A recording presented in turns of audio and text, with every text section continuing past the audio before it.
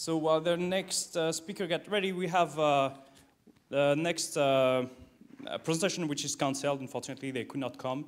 But they're from Argentina, and we have other people from Argentina here. This is the Club de Robotica.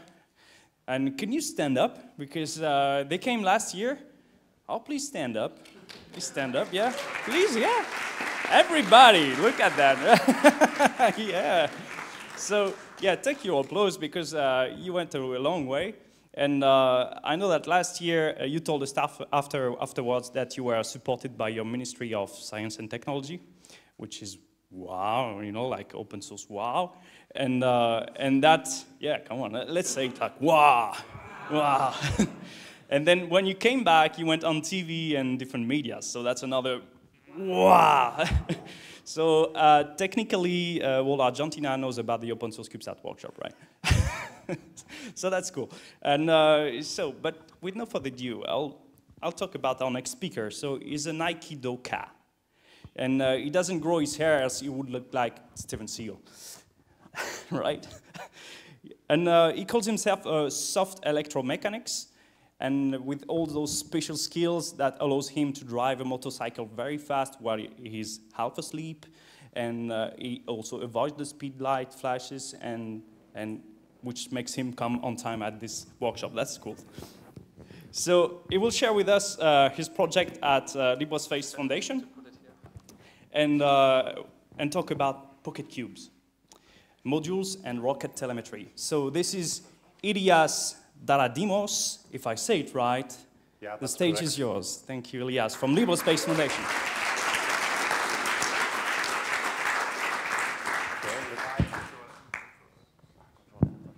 Okay, so that's how I check if the slides go back and forth without revealing anything. Okay, so hello audience. I usually wake up late, so good morning everyone. And yeah, that's where we are. So in this presentation, we're gonna talk about a connector, a diode, and whether we can.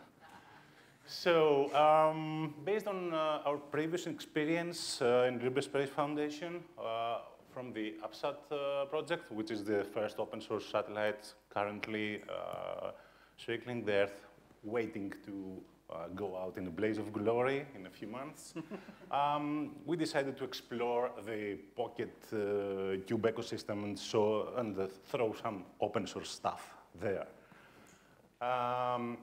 We found out that the University of Delft has a proposal for a standard which is called PQ9. It's like an evolution of the PQ50, which incorporates like a 50-pin connector, so you mostly get connectors with a little of PCB around. So they've gone with a PQ9, which is a 9-pin connector, and that's the format of the PCB, and that's basically the connector. And as you can see, there are two data lines, and they propose that we go with RS485, and we did not like that much because we find it a bit limiting, so we kind of deviated a bit from that, and we actually call it PQ9ish. So the first thing to do was fire up KiCad and build like a dev board, because when you build stuff, you want the dev board to like connect everything there. Nothing special here, just connectors and a way to power stuff around. And then we started with the communications model, which is probably the most important thing on a satellite, since you want to be able to somehow communicate with it. So what we decided to do is actually build a combined comms and the OBC module with probably ditching the OBC part and making a different architecture where there is no OBC on the satellite.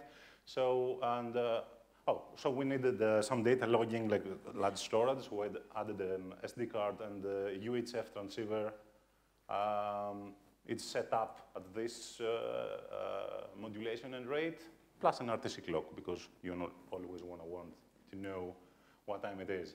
So the platform is built around the STM32. It's proven in space from the UpSat project.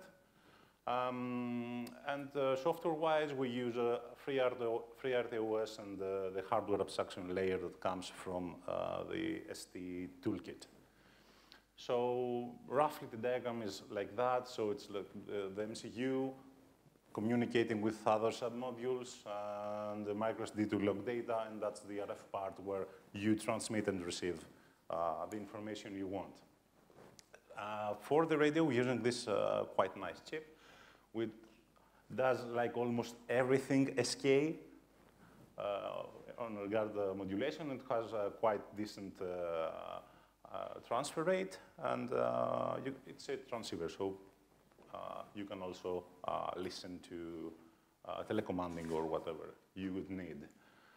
And now the CAN bus. We decided to go there because at first there's some hardware implementation inside the MCU which actually allows each subsystem to be like a master. So for example, instead of having an OBC computer that would ask the EPS power and then ask the sensors, give me some science data, you can get rid of that model and go with, I am the science module and I want to send some data down to Earth.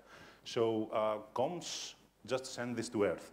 And it would make, I think, the whole structure more flexible, not only for PocketQubes, but for other platforms too. And usually with this kind of bus, as well as with the RS-485, you need a transceiver to do that. And it's like a differential line thing where the signal is nice and balanced between two cables and you get no noise, etc., etc.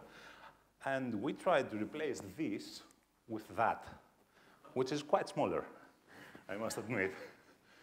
So according to an application note by Siemens, if the length of your data bus is small enough, and by small, like less than a meter, and for PocketQubes, it's like long distance, you can actually get away with it by adding just a diode on its transceiver channel and like a pull-up resistor over there. We tested that successfully up to like 250 kilobps, and it works fine. Of course, we need to like torture it a bit and test it under rough conditions, but we believe this can actually work. And the good thing is that since you are releasing the second data line that was used like as a pair, now you have a second data channel where you can have like two communication channels independent on the same system, if you want to do that.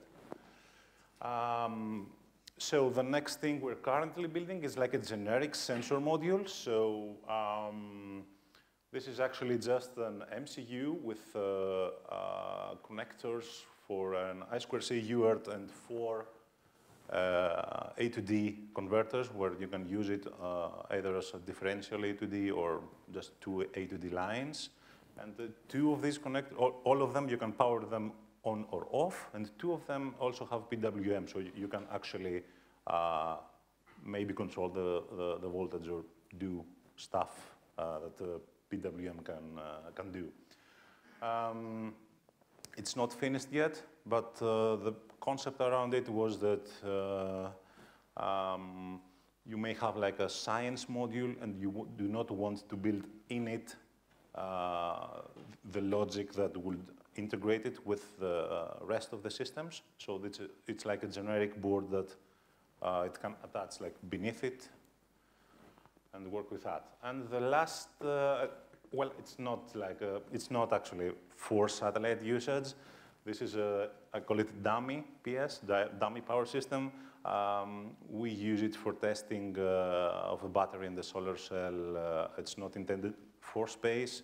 All it does is charge using the MPTT way of getting the power from the solar cell, and charges the battery, and that's it. And also has like two switches for on and off. But we use that when we want to have a system completely like off-grid and test something. So that's like a battery pack for the CubeSat, for the PocketQube systems. You can find all this on our repositories. Everything is on GitLab, because the other one got acquired by you-know-who. All the hardware and all the software, of course, is open, and you will see many iterations of it. And there are many things there that are actually problems, mostly about the software, that people are searching how to do that. And, well, it can also be a guide for maybe trivial or not stuff. So for the future, we want to move to the 1.0 version of the communications board, expand a bit the connectivity of the MCU, reduce the RF components because there are quite a lot, and we are trying to reduce that to make more space, and actually manage to add a tin can, like an RF shield on top of that. And of course, as with every space hardware, we need to torture it. So we will throw it in the oven and then remove all the air and see what happens. Hopefully nothing. Or, well, not nothing. Nothing is bad. So it will work. And also, since it's like a small platform, we can actually use it on high-altitude balloon and rocket flights and give it some real atmospheric conditions or forces when you put it on a small rocket. And finally, we would really like to fly a space mission. So that's about it. Question time.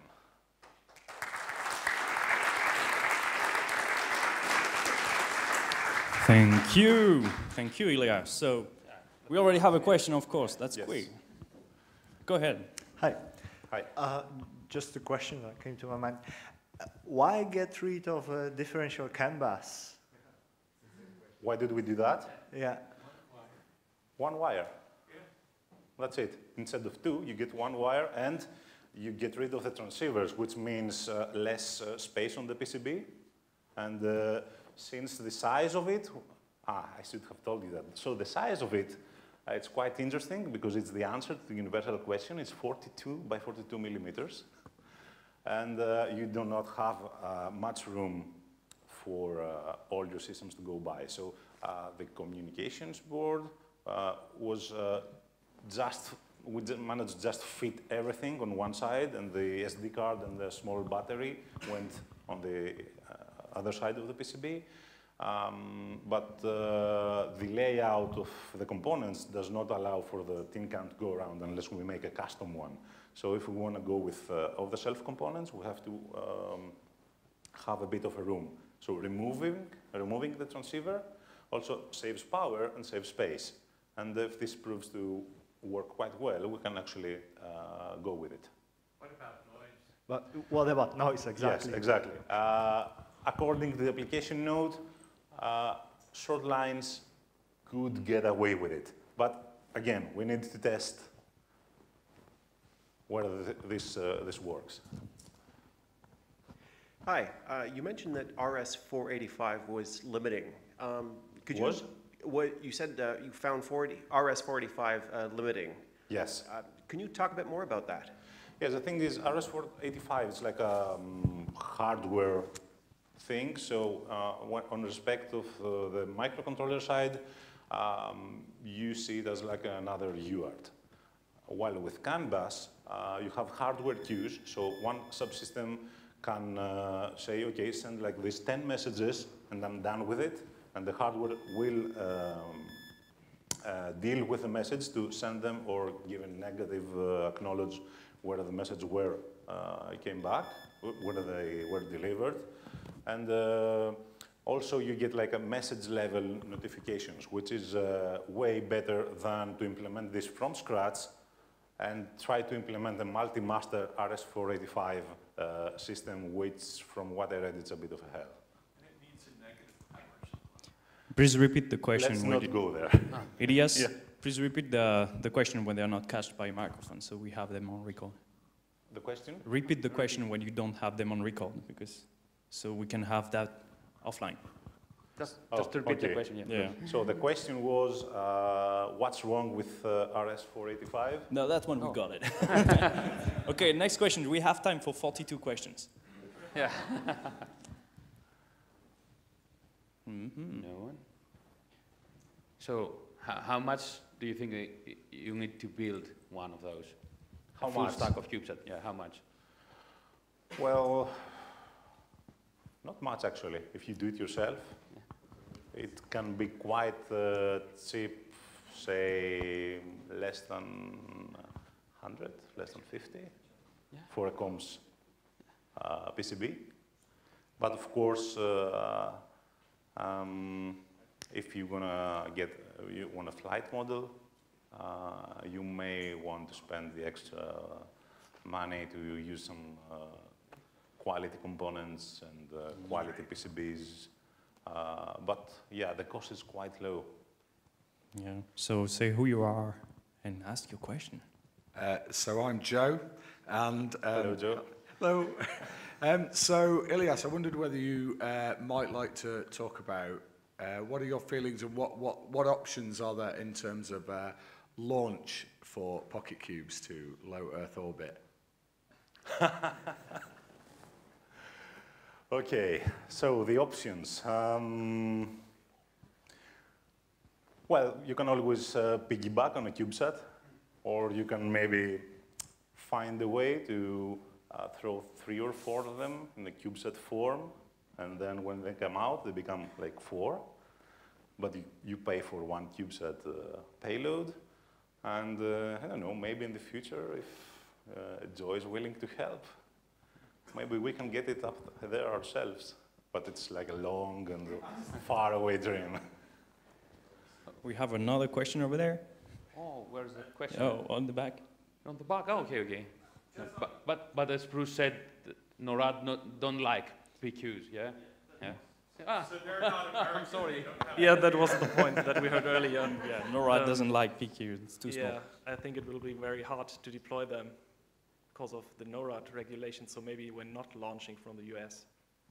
So yeah, you answered actually your own question, which is if you do not launch from the US, yeah, you can get up there. And you get your visa cancelled, yeah? It depends. If it doesn't have my name on it, maybe I can get away with it. So actually, it wasn't the one that you saw on the slides. I'm someone else that was gonna get there. There are 2 Question questions. Yeah? here. One question. When you design this sort of CubeSats or this time PocketQubes, Yep. Do you consider so the strategy for the orbiting the PocketQube, or you make some calculation about their lifetime in space, or this kind of regulation that now exists? Well, Because the PocketQube, I don't know, I haven't done any kind of calculation of this type for this size, but I don't know if the drag that you can find in the atmosphere for this small thing, if it can help to deorbit it or not, or maybe you can stay there too long and it's too small to monitor it. Well, it makes sense that since it's like 1/4 of the area, if it points on the small side, it would have less aerodynamic drag, so probably you get a bit more time. And the other aspects, since the components used are roughly the same or similar ones to a CubeSat, it should, regarding to the space environment, last about how much a CubeSat would last, which is from 0 to 12 or 18 months, depending on the orbit. Or even longer, depending on the altitude. Yes. So for that thing, so I think that when we work in CubeSats, we have to take into account that the CubeSat, it doesn't become at the end a space debris. So, Yes. Okay. Ask your question quick before Arthur asks his own question. That's cool. I'm curious how much power the this draws, and kind of in combination with that, I'm curious how much power a solar subsystem of that form factor can actually produce, i.e. is it viable on orbit to be solar powered for an enduring mission? Well, mostly it depends on the mission requirements, on the aspect of actually the science part. Because when it's in standby, without any optimizations, we're at around 10 milliamps, but it's without optimizations, so we can go lower than that. The transmission power is around 1.5 watts, so this is a significant power drain, but it's very intermittent, so higher data rates, less time radio zone. The comms can manage it, but if you have like a sensor that needs like 2 amps of continuously for the entire mission to just run its science, maybe that would be a problem. So it's more of the science payload than the standard systems. Let me flip the question slightly then. How many watt hours could you acquire from a solar subsystem in one orbit, so I can kind of calculate how much science you could do in one orbit? Well, it depends on the size of the PocketQube. So 1P is like a cube this size. Right. And if you go from that, or you're really creative on how you're going to fold solar panels in, you can get, I would say, maybe half the power a CubeSat would get, but you have to be really creative to do that. Yeah. But it's, I can give you, I would like to give you a number, but. Have you characterized how the radio is going to work and whether the radio will actually work from space to ground, which is a big cause of failure in satellites? For example, the fade margin, the effects of Doppler. Have you tried those things at all? Because this chip is obviously made for power meters, not satellites. Yes. So there is an ref amplifier there, so it can boost the power quite enough. So from our experience with UpSat, we were at around 1 watt, and the reception was quite good. So with 1.5, we can actually decrease it if we need. It should be viable to have communication. Now, the ground tests showed a good range. It was tested in the city environment, so extrapolating from that, I think we're more than good. But yeah, still no numbers, but with a SatNog station, you should be able to receive it. Okay. Okay, thank you very much, and we'll discuss that later. Please thank Elias. Yeah.